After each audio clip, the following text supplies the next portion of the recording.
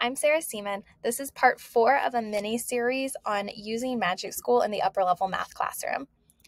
Today we're going to be using the Text Scaffolder to dive into upper level math open-ended questions from the IB curriculum. So we're going to come over here and let's get that Text Scaffolder pulled up. And the goal of this is to use this for homework or independent study and to scaffold key concepts as well as vocabulary to help with that process-based understanding for these questions that require multi-steps for students to master. Reminder to check the description for a link to a one-pager. I'm going to pull up a release test and looking at sequences on the Binomial Theorem. So we're in that IB AA math. And I'm just going to copy paste this question number 5 here. And I'm going to say, there's a lot of stuff going on here. Let's actually make sure we're breaking this down for all students to be able to access. Because this is an upper level math, I'm going to throw in university. I'm going to say, let's ask 5 literal questions. 5 vocabulary words, the maximum. There wasn't a ton of vocabulary. Let's just leave it at 5. It doesn't have to do all 5.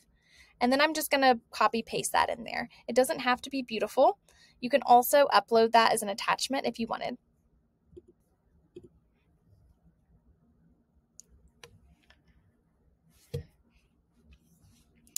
When I go through this, you can kind of see that some of this vocabulary, it grabbed anything that it thought should be a vocabulary. So I might say, okay, I really don't care about infinite, but I'm definitely going to grab geometric, and I'm definitely going to grab, oh, integer. Man, some of my calculus students still don't know what that is. So throwing both of those in there, and then it has a series of questions. We can go down here to our actions and let's say, okay, these questions are great, but I'm going to actually make them multiple choice for some of my students to give them a little bit more guidance. And now we have 5 multiple choice questions that we can assign to students if we're like, they need a little bit more structure on how to get here. Again, my content is easily ready to export to Google Docs or Word. And then I can start assigning different students different levels of scaffold in order for success.